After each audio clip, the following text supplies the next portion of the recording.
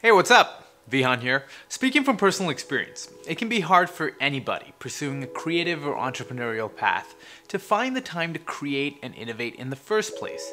But when we finally do manage to carve out those precious hours, it can get excessively frustrating if those ideas and that flow doesn't come to us instantly. But maybe, like me, you could take a cue or two from someone who has faced this and created a system to overcome it. This is where novelist Anthony Trollope comes in. Over the course of his 39-year writing career, from 1843 to 1882, Anthony Trollope wrote 47 novels, 17 non-fiction books, 2 plays, and over 20 articles and letters, becoming one of the most successful novelists of the Victorian era. He followed a daily routine that saw him finishing his works at incredible speeds. Oh, and I forgot to mention, Trollope juggled his writing while holding down a full-time job with the civil service in the General Post Office for the first 20 years after his first publication. So what was this routine that he followed that helped him become so incredibly productive?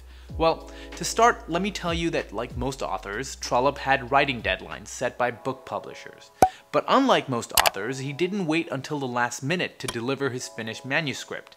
In fact, he often finished them well in advance. In his autobiography, Trollope explained that every day, for years, he would wake in darkness and write from 5:30 a.m. to 8:30 a.m. with his watch in front of him. His goal was to write 250 words every 15 minutes.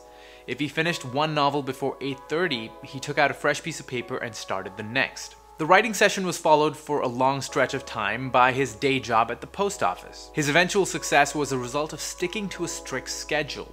In fact, he would have his servant wake him up every day at the same time with a cup of coffee to help him get started. It's no secret that this level of consistency is what has been the cornerstone for so many success stories, and Trollope is no exception. It may not always be easy, and you might feel like time isn't on your side when you're trying to pursue your own personal endeavors and attempting to grow them, but in my case, slotting items into my fixed schedule beforehand has really made all the difference. Look, any form of creativity, particularly writing books, is no ordinary feat. Take it from me, I write my scripts out for these videos and it takes me so much time to just get my head into that space. But one of the main things that kept Trollope going was that he didn't measure his progress on the number of chapters or books that he wrote. Instead, he measured it in 15-minute increments and whatever he could complete within that time frame. The reason that this is so much better is because small measurements of progress help fan the flame of your motivation and keep you going. This is the principle behind so many habit formation techniques. If you haven't checked out my videos on the 2-minute rule or the elastic habits technique, I'll link that right below the like button for you to check them out. By doing this, Trollope didn't have to wait several months to feel a sense of accomplishment from completing his book or chapter.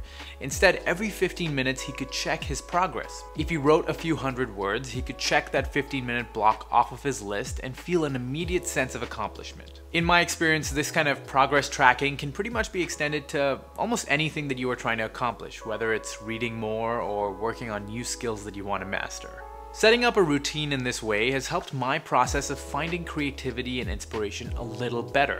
The small time blocks that I assigned to myself are what help me avoid writer's block when I finally sit down to start writing. It kind of forces me to adhere to a time constraint and refrain from doing things like checking email over and over or staring into space for several minutes. It also helps to be very clear about the reasons why you're pursuing something.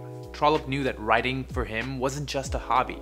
He wanted it to become his profession, and so he treated his daily writing practice as he treated his paying job, and stayed diligent in that way. So if you're attempting to be productive with your work, be mindful of the reasons why you're doing it, because that will help you stay driven in the long run. Trollope's morning routine wasn't anything extraordinary. It was simple, straightforward, and consistent. By choosing to work at a steady pace and measuring his progress in small blocks, he was able to sustain his productivity over a long period of time, which ultimately led to his great success as a writer. So with whatever you're doing, the thing that you might just be missing is a well-crafted routine that can help dictate your productivity on a regular basis.